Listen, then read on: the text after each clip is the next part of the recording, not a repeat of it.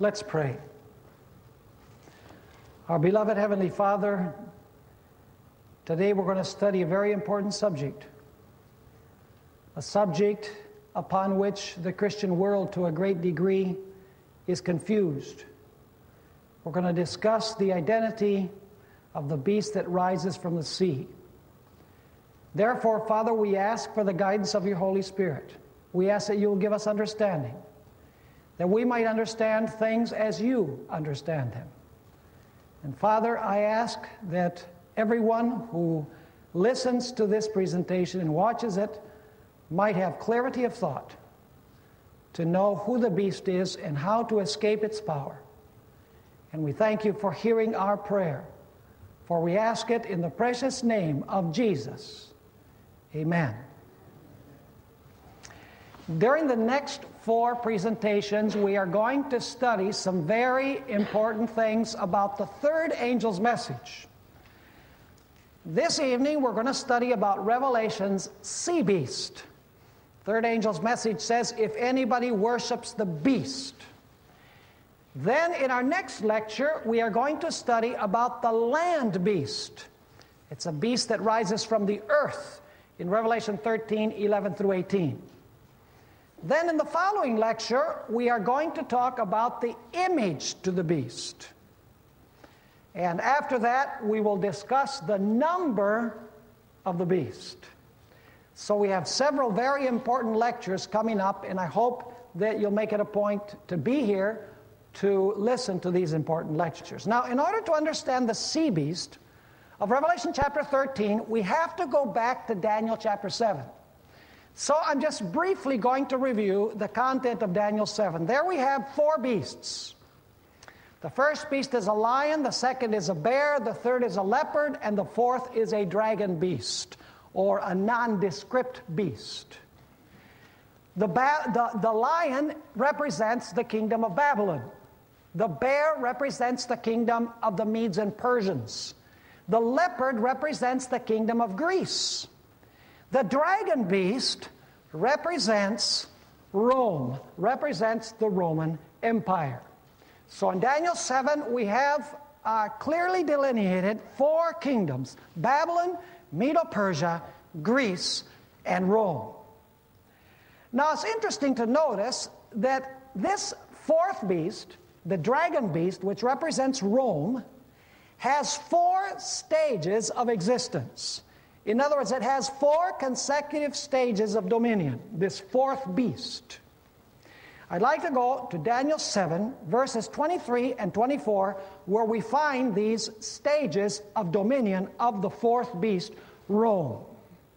It says in Daniel 7, verse 23, "Thus he said, the 4th beast shall be a 4th kingdom on earth, which shall be different from all other kingdoms, and shall devour the whole earth, trample it, and break it in pieces."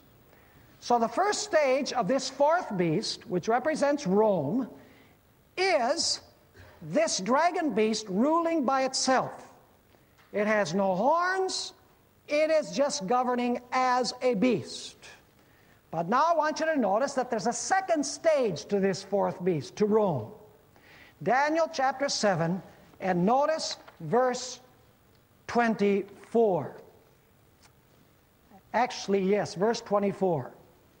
It says, "The 10 horns are 10 kings who shall arise from this kingdom." So what do the 10 horns represent? 10 kings or kingdoms that will arise from this 4th kingdom. So now we see 2 stages of this 4th beast. First of all, the 4th beast ruling by itself. Then after it rules for a while, we're told that 10 kings or kingdoms will come out of this kingdom. In other words, this kingdom will be divided. And that's exactly what happened to Rome. See, the Roman Empire governed by itself for an extended period of time, from the Old Testament, 168 BC, all the way to 476 AD. But what happened in 476 AD is that the Roman Empire was divided into 10 kingdoms as a result of the barbarian invasions from the northern sector of the empire. And so you have the dragon beast by itself. This is the Roman Empire. Then you have the 10 horns, which represent Rome in a divided state as a result of the barbarian invasions. But now I want you to notice that there's a third stage. Daniel chapter 7 and verses 24 and 25. It says there in verse 24, "And another shall rise after them." After which? After the 10. "And another shall arise after them. He shall be different from the first ones, and shall subdue 3 kings. He shall speak pompous words against the Most High, shall persecute the saints of the Most High, shall intend to change times and law. Then the saints shall be given into his hand for a time and times and half a time." So we have 3 stages of this fourth beast clearly delineated in Daniel 7, verses 23 through 25. The dragon beast ruling by itself, that's the Roman Empire. The dragon beast with the 10 horns, that's the divided Roman Empire, and it was fully divided in the year 476. And then among those 10 kingdoms of Western Europe, you have a little horn that arises, and this little horn rules for time, times, and half a time. Now, what does this little horn represent? I'm going to go through these characteristics very fast because I'm going to come to one specific point that I want to dwell on most of the lecture. Let's notice 10 characteristics of this little horn which identifies clearly what it represents. First of all, the little horn rises after the 10 are in place. The 10 are the divisions of Rome, what today is Western Europe, which means that the little horn was going to arise after the year 476 when the Roman Empire was divided, because the little horn rises among the 10 and after the 10. So the first 2 characteristics that show who this little horn is first of all, it rises after the 10 horns. Secondly, it rises among the 10 horns. Thirdly, it rises from the dragon. So let me ask you, must the little horn be Roman? Of course, it rises from the head of the fourth beast. The fourth beast is Rome. So this little horn must be Roman. Number 4, he uproots 3 of the 10 kingdoms. Number 5, he speaks great words against God, which Revelation identifies as blasphemies. Number 6, he persecutes the saints of the Most High. He persecutes the saints of God. Number 7, he rules for time, times, and half a time. And by the way, that is equivalent to 1,260 days. But in prophecy, days are equal to years, which means that the little horn governs for 1,260 years. Characteristic number 8. The little horn thought that he could change God's holy law. Characteristic number 9. The little horn thought that he could change God's times. And number 10, and this is what we're going to dwell on especially, the little horn will have another period of dominion after its power was taken away at the end of the 1,260 years. In other words, the little horn has 2 periods of dominion, a past stage and a future stage. Now the question is, what does this little horn represent? I'm going to be open and frank with you. There's only one power in the world that fits every single one of these characteristics that we've taken a look at. And that is the Roman Catholic papacy. And let me go quickly through the reasons why. Number 1, did the papacy rise after Rome was divided? Yes. Did the papacy arise among the nations of Western Europe? Yes. Did the papacy rise from Rome, the fourth beast, the fourth kingdom? Yes. Did the papacy uproot 3 of those kingdoms? Yes. I wish I had time to talk more about that. The Vandals, the Heruli, and the Ostrogoths were uprooted by the papacy because they did not agree with the papacy's theology. The great words are blasphemies. are defined in the Bible as someone who claims to be God on earth and someone who claims to have the power to forgive sins. Does the papacy claim, at least did it claim in the past, that the Pope is the representative of God on earth? Absolutely. Does the papacy say that it has the right to forgive sins? Absolutely. It's called the confessional. Did the Roman Catholic papacy persecute the saints of the Most High? It most certainly did. You know of things, for example, like the Inquisition. Did the Roman Catholic papacy rule for exactly 1,260 years? Absolutely, from 538 to 1798. Did the papacy claim to have power to change God's holy law? Absolutely. You look in the catechisms, and we're going to talk more about this in a future lecture, you'll find in the catechisms that the second commandment has disappeared. So when you take out one commandment, you still have to have 10, so the catechisms divide the 10th commandment in two. And they say, don't covet your neighbor's goods and don't covet your neighbor's wife, as if those are two separate and different commandments. Furthermore, the papacy, as we're going to study, has claimed to have the power to change God's holy day of rest from Sabbath to Sunday. That's where the observance of Sunday really originates. Furthermore, the papacy made the attempt to change God's times. Now, I don't have time to get into all of this issue about the times, but the word times in Scripture is referring to God's prophetic calendar, how God says that prophetic events are going to take place or transpire. And if I had time, I would talk to you about two Roman Catholic priests who actually established two rival methods of interpreting prophecy. One is preterism, established by Luis de Alcázar, who said that the prophecies about the Antichrist were fulfilled in the past with a nasty individual called Antiochus Epiphanes. And another one arose, Francisco Rivera, who said that prophecy, no, all those prophecies about the Antichrist, they're going to be fulfilled in the distant future. And so what happened is God's prophetic calendar, which showed that the papacy was fulfilling these prophecies, was changed to the past and to the distant future.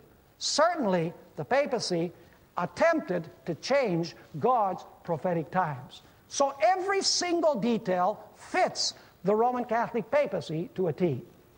Now, I mentioned that the papacy actually has two stages of dominion. Now, let me explain that in Daniel chapter 7, the second stage of the dominion of the papacy is implicit. It's not explicit. In other words, we know that it's there, but it's not explicitly there. You say, how do we know that? Well, Daniel chapter 7, verses 26 and 27 tells us something very important. It says there, but the court shall be seated, and they shall take away his, that is the little horn's, dominion, to consume and destroy it forever. Then the kingdom and dominion and the greatness of the kingdoms under the whole heaven shall be given to the people, the saints of the Most High. His kingdom is an everlasting kingdom, and all dominions shall serve and obey him. Question: is the little horn the power that is going to be ruling when Jesus comes? Yes, because it says here that dominion will be taken away from him and given to the saints of the Most High. That means that the papacy must have two periods of dominion. One in the past, 1,260 years, and one in the future where it will control, basically, the political systems of the world, as we're going to study, and will be destroyed by the brightness of the coming of Christ. And so clearly this prophecy is pointing towards the Roman Catholic papacy. Now, I'd like to review then the four stages of this fourth beast that we're talking about in our lecture today. The first stage of this fourth beast is the fourth beast ruling by itself. That's Rome, the Roman Empire. The second stage is Rome in a divided state, the 10 kingdoms that came forth from Rome. The third stage is the little horn ruling during the 1,260 years. And the fourth stage is when the little horn rises once again to power at the end of time. Now, Revelation chapter 13, verses 1 through 10, describes this same power. Only it doesn't call this power the little horn, it calls this power the beast. In fact, go with me to Revelation chapter 13, verses 1 and 2. Revelation chapter 13 and verses 1 and 2. You're going to see an immediate link with the prophecy of Daniel 7. It says, "Now the beast which I saw was like a leopard. His feet were like the feet of a bear, and his mouth like the mouth of a lion. The dragon gave him his power, his throne, and great authority." Question: do we have the same beasts in Revelation 13, verse 2 as we found in Daniel chapter 7? Absolutely. Is there a link then between Daniel 7 and Revelation chapter 13? Absolutely. You have a lion, a bear, a leopard, a dragon, and by the way, Revelation 12 says that the dragon has 10 horns, and then the dragon with 10 horns gives his power to the beast. So I want you to notice this. In Daniel 7, you have lion, bear, leopard, dragon, 10 horns, little horn. In Revelation chapter 13, you have lion, bear, leopard, dragon, 10 horns, beast. In other words, the little horn is the same as the beast because you have the same sequence of powers. And not only the same sequence of powers, but the beast does the same things that the little horn did for the same period of time. Notice Revelation chapter 13 so that you can catch the clear reference to the same activities and time period of the beast that the little horn exercised. Revelation 13, verse 5. "And he was given a mouth," this is the beast, "given a mouth speaking great things and blasphemies." Is that what the little horn did? Absolutely. "And he was given authority to continue how long? 42 months. Is that the same as time, times and a half time? Absolutely. 3.5 times, or 3.5 years, times 360 days each year is 1,260. 42 months times 30 days each month is 1,260. It's the same time period. And notice what it continues saying. This is verse 7. "It was granted to him to make war with the saints and to overcome them, and authority was given him over every tribe, tongue, and nation." So let me ask you, is the sequence of powers the same in Daniel 7 and in Revelation 13? Absolutely. Are their activities the same? Absolutely. So there's two ways we can know that the little horn is the same as the beast. Number one, because it's the same sequence of powers, and number two, because the little horn and the beast perform the same activities during the same period of time. But you remember that in Daniel chapter 7, we noticed that the second stage of the little horn is implicit. We know that the little horn is going to be ruling when Christ comes, so it's going to have another stage of power or another stage of dominion, but it doesn't come out real clearly in the text. But in Revelation chapter 13, it comes out very clearly that the little horn has two stages, or the beast has two stages of existence. Notice Revelation 13 and verse 3. "And I saw one of his heads as if it had been mortally wounded." Who was mortally wounded? One of the heads of the beast. And that was it, right? He received a deadly wound, finished, forever. No. It says, "And his deadly wound was" what? "Was healed. And all the world marveled and followed the beast." So do we have four stages clearly of this Roman power, this number 4 power? Do we have four stages very clearly? Yes. We have the dragon by itself.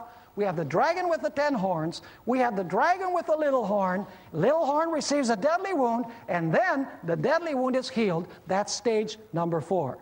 Rome divided. Papal Rome in its first stage, 1,260 years, and then Rome recovering its power after it receives the deadly wound. Now we need to ask some critical questions about this deadly wound that the beast received at the end of the 1,260 years. Here are the questions that we're going to attempt to answer in the last part of our study today. With what weapon was the beast wounded? What weapon gave the beast its deadly wound?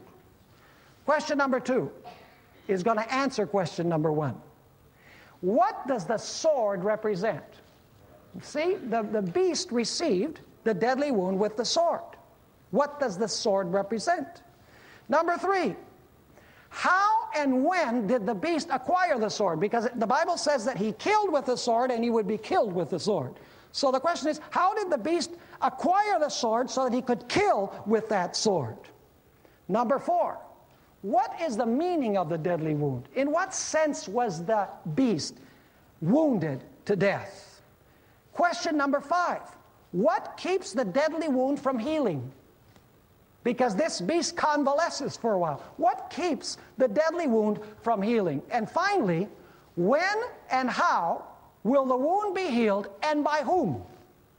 Now, first of all, we want to talk about the weapon that wounded the beast. Revelation chapter 13 and verse 10 tells us what weapon wounded the beast. It says there, he who leads into captivity, which is what the beast did, you read the context, he who leads into captivity shall go into captivity. He who kills with the sword must be killed with the sword. What did the beast use the sword for? The beast used the sword to kill. And the same sword that the beast used to kill would be the sword that would what? Would give it the deadly wound.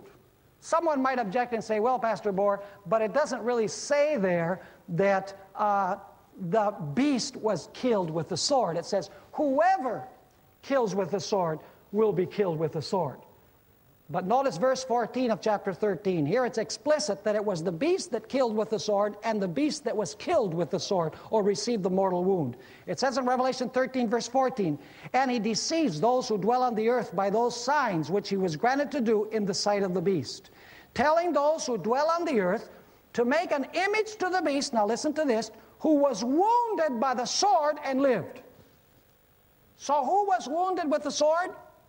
The beast. So the beast used the sword to kill, and the same sword that it used to kill was going to give the beast the deadly wound.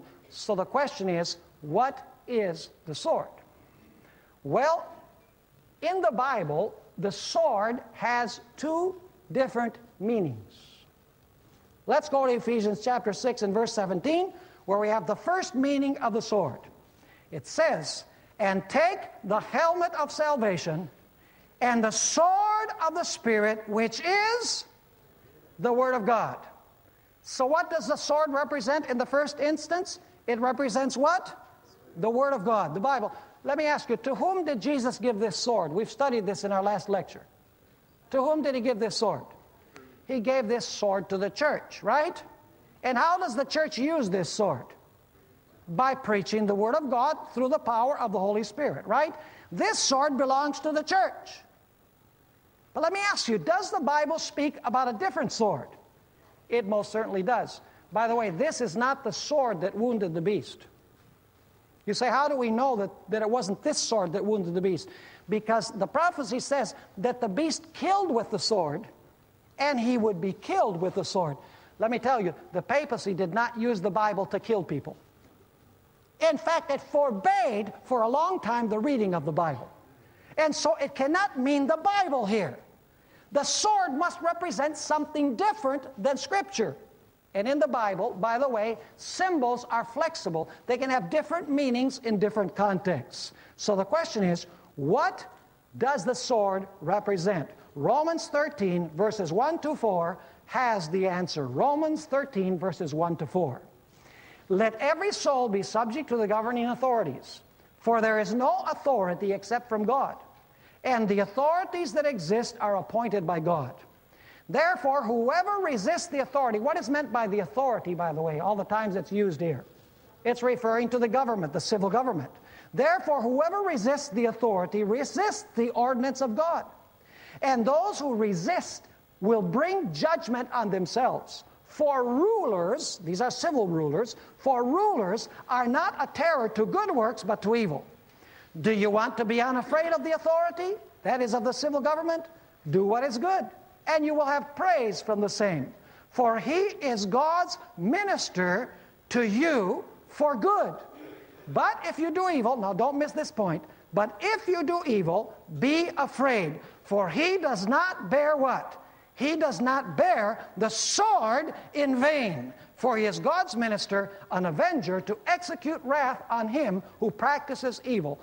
Is there another sword in Scripture? Yes. What is that sword? It's the sword that is in the hand of the civil power. Now listen to what I'm going to say. Is this sword the Bible? No. This sword is the mandate that God has given to the civil power to punish violations of civil law. Not religious law, but civil law, as we studied in our last lecture. In other words, there are two swords. One sword has been given to the church, and the other sword has been given to the state. The sword that has been given to the church is the Bible. The sword that has been given to the state is that of civil power and inflicting penalties on those who violate civil law. Let me ask you, did Jesus establish both of these kingdoms? Did he establish both swords? Of course he did. Did Jesus say, upon this rock I will build my church? He most certainly did. He said to Peter. And he said to Peter, I will give you the keys to the kingdom. And he wasn't only speaking to Peter, he was speaking to all of the apostles. In other words, the church is one kingdom, and the church has the sword of the Spirit, which is the Word of God. But did God also establish the civil power? Yes, because in Romans 13 it says clearly that he is God's minister.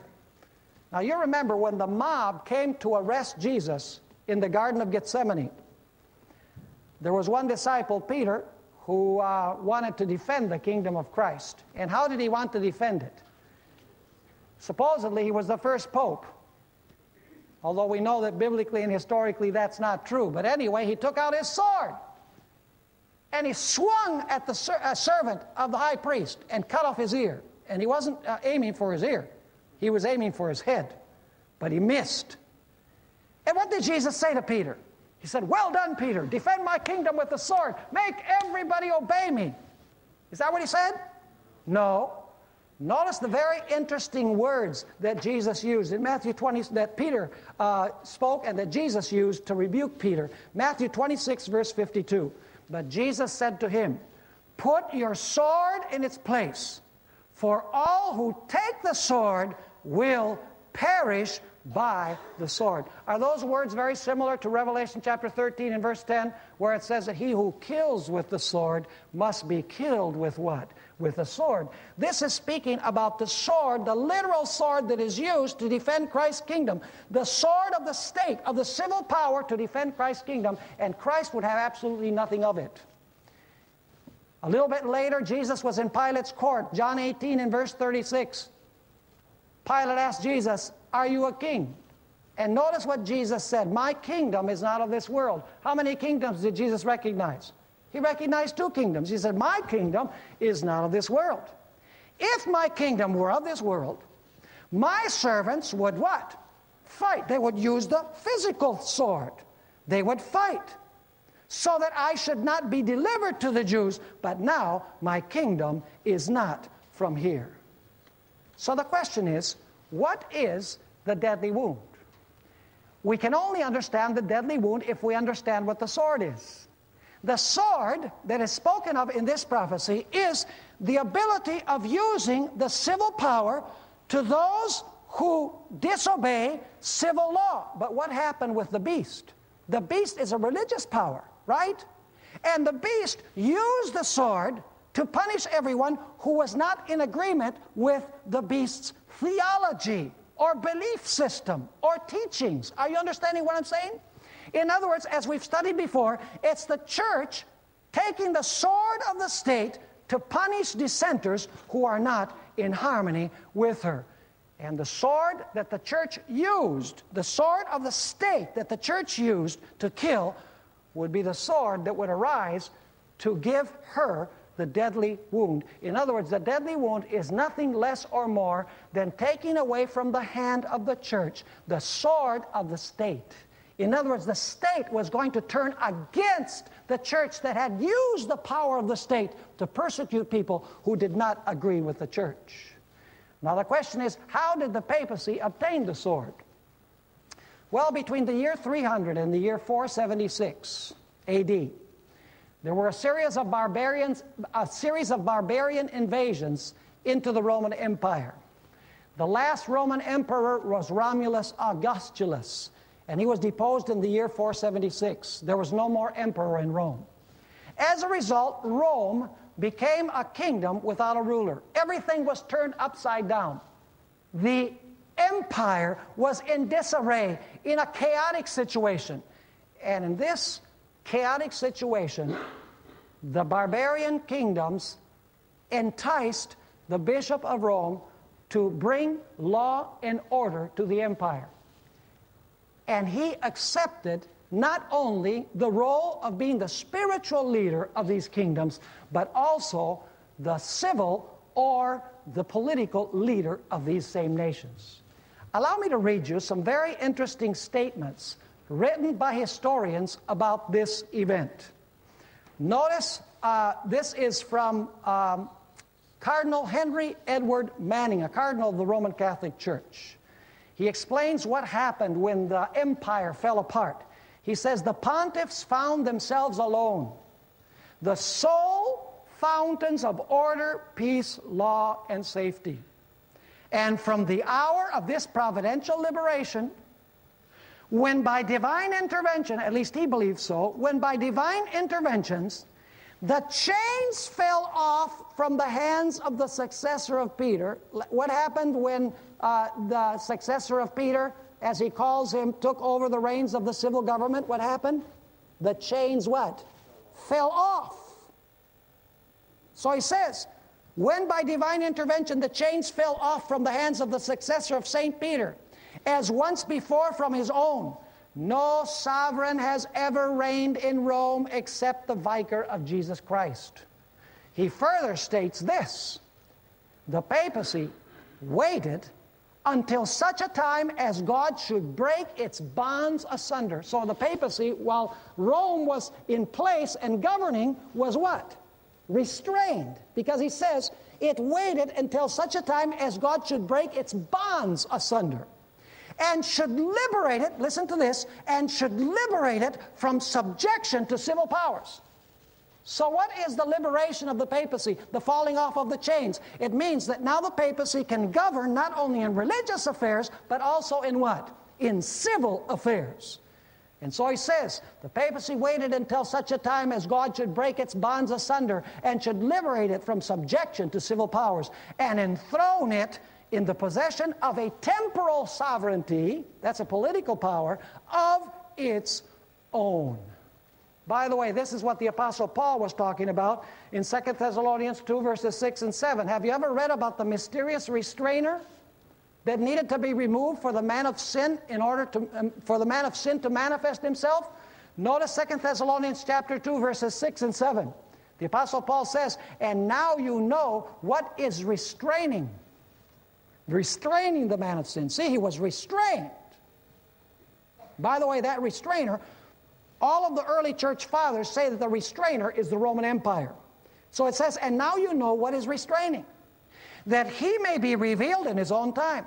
For the mystery of lawlessness is already at work. Only he who now restrains, which is the emperor, by the way, will do so until he is what? Until he is taken out of the way. So what is it that liberated the papacy so that it could use the sword of civil power? It was the fact that the barbarian invasions threw the Roman Empire into upheaval and chaos. And so those nations said to the Bishop of Rome, you need to bring law and order, govern upon us not only in religious affairs, but also in civil affairs. I want to read you some statements from some theologians on the style of government that existed during the Middle Ages. This statement is by James Conroy, a Roman Catholic. He says this: long ages ago, when Rome, through the neglect of the Western emperors, was left to the mercy of the barbarous hordes, the Romans turned, notice this, the Romans turned to one figure for aid and protection and asked him to rule them. Who was that they asked to rule? The Bishop of Rome. Today he's called the Pope. And thus, in this simple manner, the best title of all to kingly right commenced the temporal sovereignty of the popes. And meekly stepping to the throne of Caesar, notice the terminology, meekly stepping to the throne of Caesar, the vicar of Christ took up the scepter to which the emperors and kings of Europe were to bow in reverence through so many ages. Here's another statement from another historian, Karl Conrad Eckhart. He says, under the Roman Empire, the popes had no temporal powers. In other words, they had no political power. But when the Roman Empire had disintegrated, and its place had been taken by a number of rude, barbarous kingdoms, those are the 10 divisions, the 10 horns, the Roman Catholic Church not only became independent of the states in religious affairs, but dominated secular affairs as well. R.W. Southern, another historian. These are all, by the way, non-Adventist theologians and historians.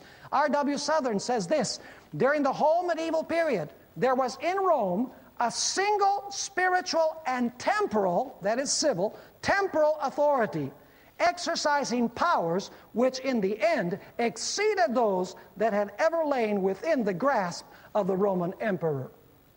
And John N. Figi has this interesting comment. He says, in the Middle Ages, the church was not a state.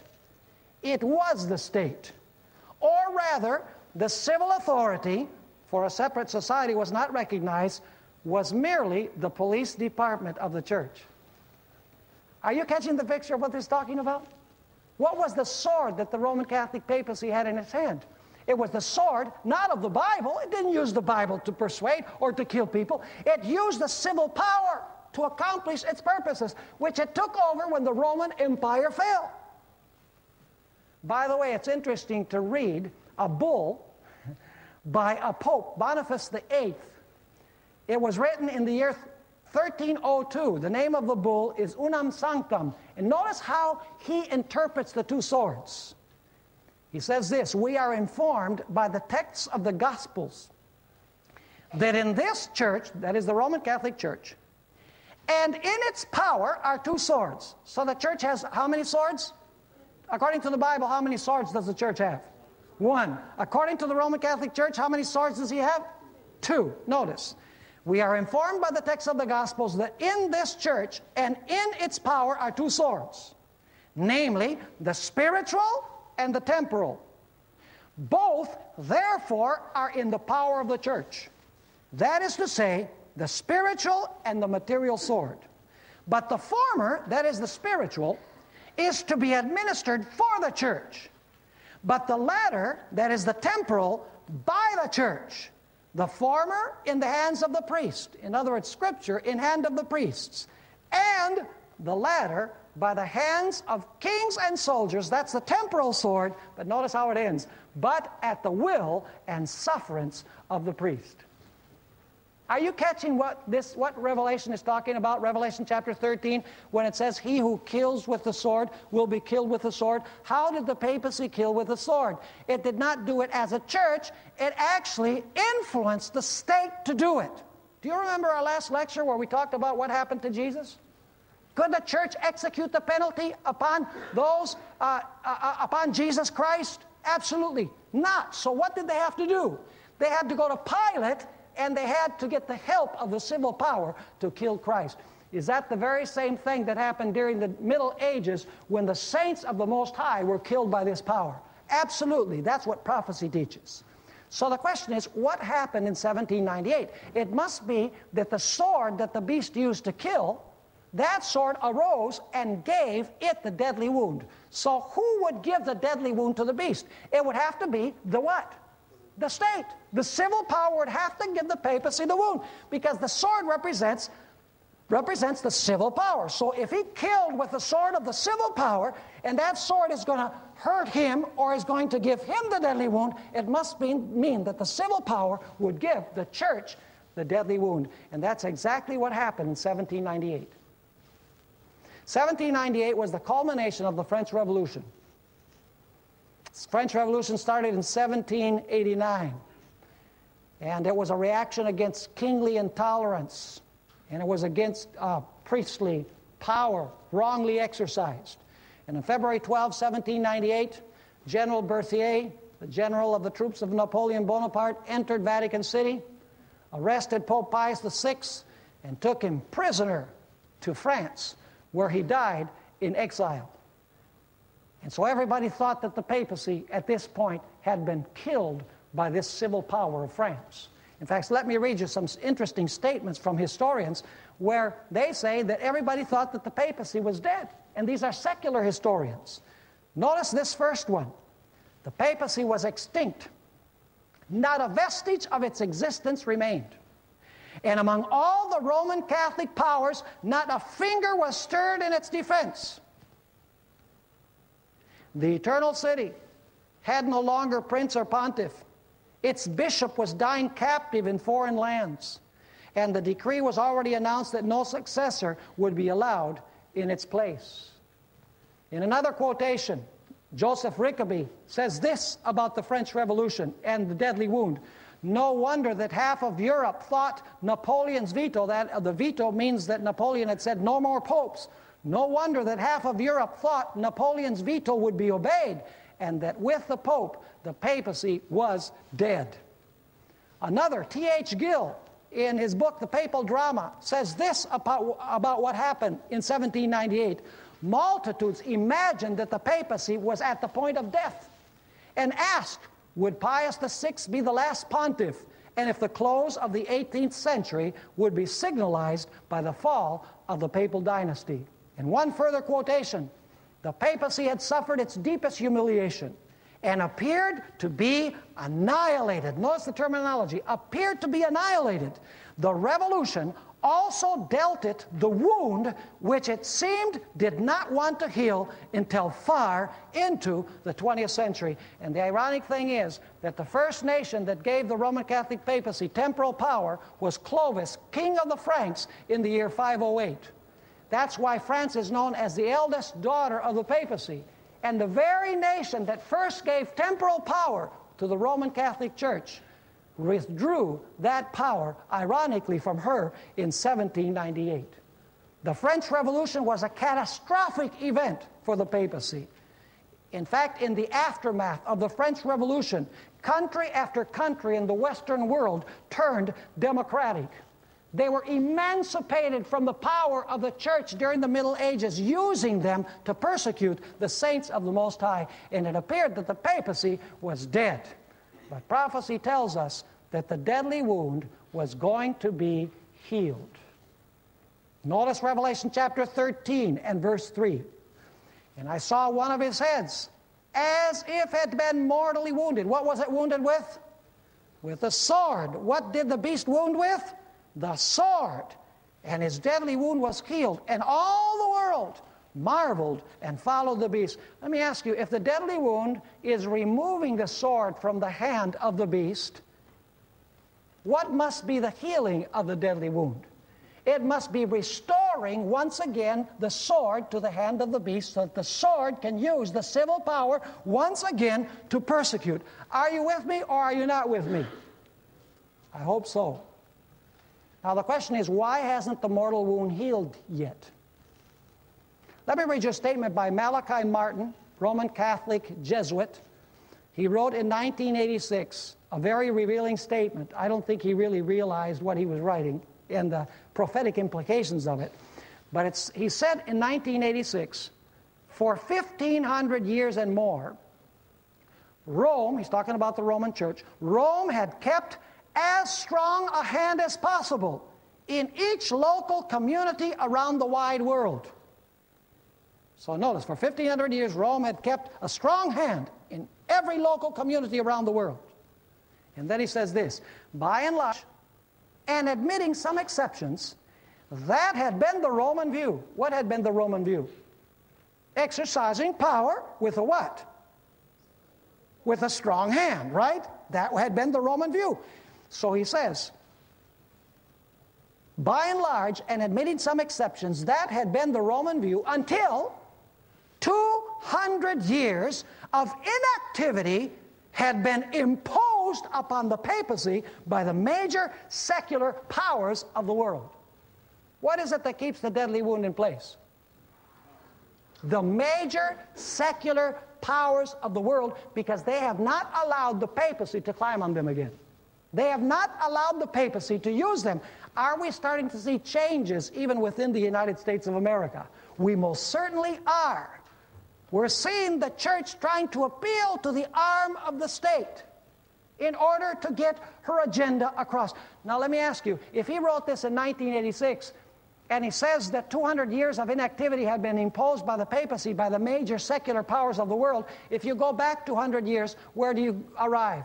You arrive at the time of the French Revolution. He's saying the French Revolution imposed 200 years of inactivity upon the papacy, and that inactivity is imposed by the major secular powers of the world. Are you with me? Ellen White wrote 100 years before Malachi Martin wrote, and notice what she says. Let the restraints now imposed by secular governments. Who imposes the restraints? Who imposed the restraint back in the time of the Roman Empire? The civil power. But when the civil power was removed and the sword was given to the church, the chains fell off. The restrainer was gone. Are you with me? So when it receives a deadly wound, is this power restrained again by the secular powers of the world? Yes. Let the restraints now imposed by secular governments be removed, and Rome be reinstated in her former power. And there would speedily be a revival of her tyranny and persecution. Let me ask you then, what is it that keeps the deadly wound in place? The fact that the state does not allow itself to be used as the state was used during the Middle Ages. When will the deadly wound be healed?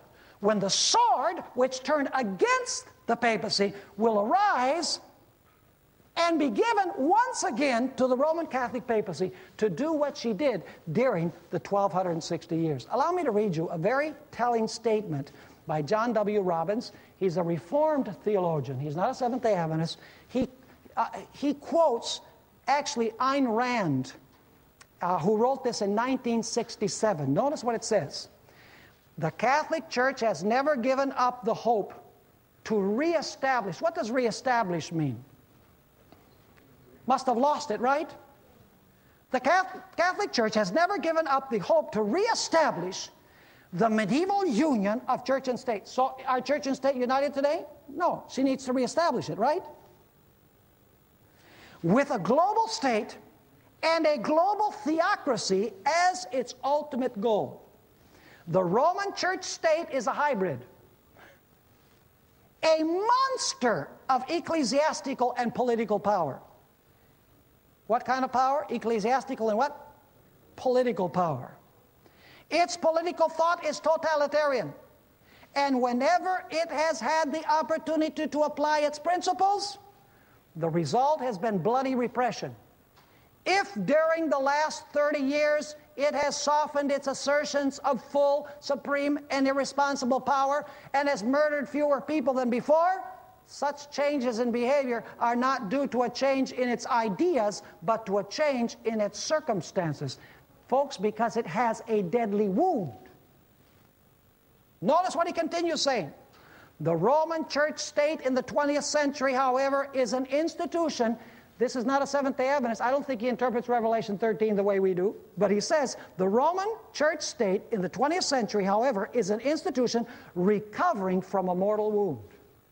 If and when, we would not say if, we would say when, but he says if and when it regains its full power and authority, it will impose a regime more sinister than any the planet has yet seen. What's going to happen when the beast receives the sword once again? It is going to have worldwide dominion, and it is going to persecute it like it did in the past, no matter what it might appear like right now. By the way, Dave Hunt caught this. He wrote a book called A Woman Rides the Beast. Now, a lot of the ideas in that book I don't agree with, because I think there's a lot of error. But one thing that he gets straight is that the woman that rides the beast represents the Roman Catholic Church. And the beast represents the civil powers of the world. He got that right. Now, notice what he says. Do you remember we spoke about this system being the harlot? Notice what Dave Hunt says. Why do world leaders want to get in bed with the Vatican? Do you notice the fornication metaphor being used there? The heads of state in today's world all recognize that the Pope wields a power which in many ways is even greater than their own. It is not only Catholicism's 900 million subjects and enormous wealth that causes the world's most powerful governments to cultivate friendly relations with the Roman Catholic Church. It is because Vatican City's citizens are found in great numbers in nearly every country. They constitute an international network that reaches into the inside circles of the world's power centers. Malachi Martin wrote a book, very famous book, The Keys of This Blood. He speaks about three systems that are vying for the dominion of the world: capitalism, communism, and Roman Catholicism. And I want you to notice what he says. This is a Jesuit priest. By the way, he died under mysterious circumstances. Notice what it says in The Keys of This Blood, page 18. There is one great similarity shared by all three of these globalist competitors. That is communism, capitalism, and Roman Catholicism. Each one has in mind a particular grand design for one world governance. What do each one of them want? One world what? Governance. Their geopolitical competition is about which of the three will form, dominate, and run the world system that will replace the decaying nation system. And then in some chilling words on page 16, he tells us this: no holds barred. Because once the competition has been decided, the world and all that's in it, our way of life as individuals and as citizens of the nations, our families and our jobs, our trade and commerce and money, our educational systems and our religions and our cultures, even the badges of our national identity, which most of us have always taken for granted, all will have been powerfully and radically altered forever. No one can be exempted from its effects. No sector of our lives will remain untouched. Nobody who is acquainted with the plans of these three rivals has any doubt but that only one of them can win. Is that chilling?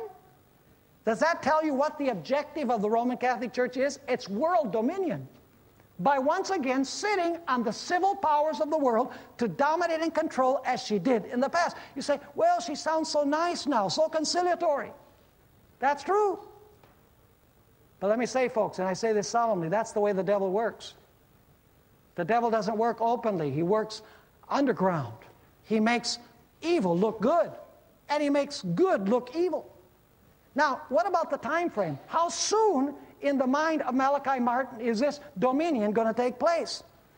He says in his book, The Keys of This Blood, pages 15 through 16, the following: as to the time factor involved, those of us who are under 70 will see at least the basic structures of the new world government installed. And he says under the Roman Catholic papacy. Remember this. Those of us under 40 will surely live under its legislative, executive, and judiciary authority and control. You need to get a copy of that book and read it. I mean, it's not covert. There's nothing hidden there. It openly tells you what the objective of the Roman Catholic Church is. And by the way, Malachi Martin says it's inevitable that the papacy is going to be the winner because God has willed it that way. That's why he calls it the keys of this blood. God has said that that's the way it's going to be, and no human being can prevent it. Now here's the big question. How is this deadly wound going to be healed? Who is going to bring about its healing? And how is it going to happen? We're going to study this in our next lecture. Revelation's land beast. We're going to find that the deadly wound will be healed by the most unlikely nation in the world. A nation that rises from the earth and has two horns like a lamb, but ends up speaking like a dragon. You say, Pastor Bohr, what nation in its right mind would return the sword to the papacy knowing the historical track record of the papacy? What nation in its right mind would do such a thing? The problem is that this nation is not going to be in its right mind. Remember when we talked about the wine of Babylon? The wine of Babylon makes people drunk, and when they're drunk, they can't think straight. Jeremiah 51 and verse 7 says that through the wine of Babylon, the nations became mad. In Hebrew, it means the nations became deranged. Mentally ill, if you please, the nations became as a result of drinking the wine of Babylon, which are her false doctrines. And one of those great false doctrines is the idea that the church has two swords. And the church can not only preach God's word, but the church can also use the sword of the state to punish dissenters who do not agree with her doctrines and don't do exactly what she says. Now, if you live in the United States, you know that some amazing things have happened in the last few years. Some ex-presidents kneeling before the body of John Paul II. The Pope visiting the White House, receiving a standing ovation in the United Nations, and many religious leaders coming to a cathedral in New York when he visited the United States, including representatives from practically every major Protestant denomination. And each one of these leaders, I watched it on television, the Protestant churches came forward and shook his hand, some of them even giving him a bow and saying some real kind words to him. Listen, if they understood Bible prophecy as it was understood 200 or 250 years ago, they wouldn't even come anywhere near this system. But people have forgotten the roots of prophecy. So folks, don't miss the next exciting episode in this series. The beast that rose from the earth.